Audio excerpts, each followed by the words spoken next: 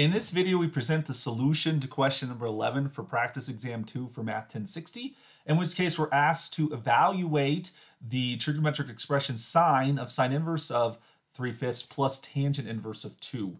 And we need to write the evaluation in exact form. So just throwing this in your calculator and getting some number doesn't do you a bit of good, so don't do that.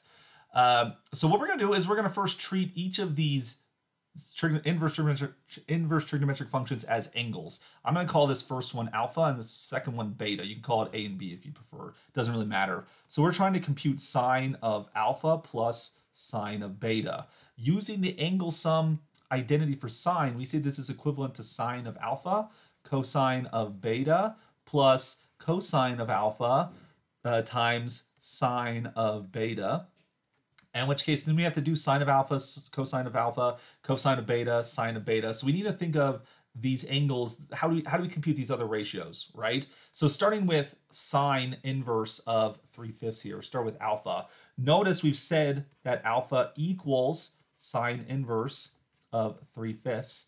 That equates to mean to us that sine of alpha is equal to 3/5. So we're going to construct a triangle associated to exactly that value right there.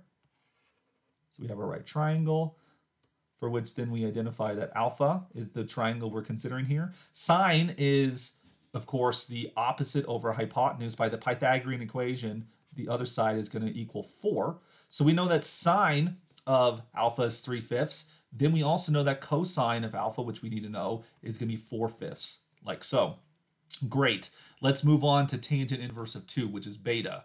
So we have that beta is equal to tangent inverse of 2. This tells us that tangent of beta is equal to 2, and I'm going to write that as a fraction, 2 over 1.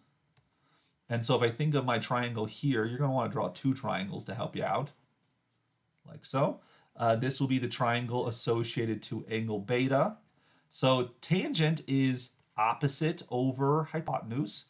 And then by the Pythagorean equation, the other side will be the square root of 5, like so. So we know tangent of beta. We need to know sine and cosine of beta. So sine of beta is going to equal 2 over the square root of 5. You don't have to bother rationalizing the denominator or anything.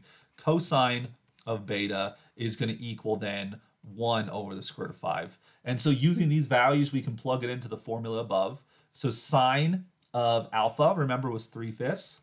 Cosine of beta was 1 over the square root of 5. Cosine of alpha was 4/5. And then sine of beta was 2 over the square root of 5. So multiplying these things together, you're going to get 3 over 5 root 5. And then you're also going to get 8 over 5 root 5.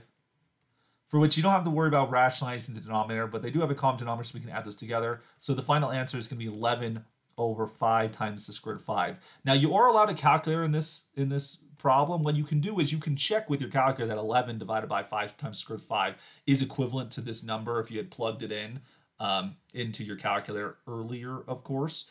And it doesn't actually matter if it was in degrees or radians in that regard, because it'll just get a number in the end. But for full credit, you need to have this as the exact form, 11 over 5 root 5 or something equivalent to that. And you also need to show these type of right triangle diagrams and how you unravel this thing to get 11 over 5 root 5.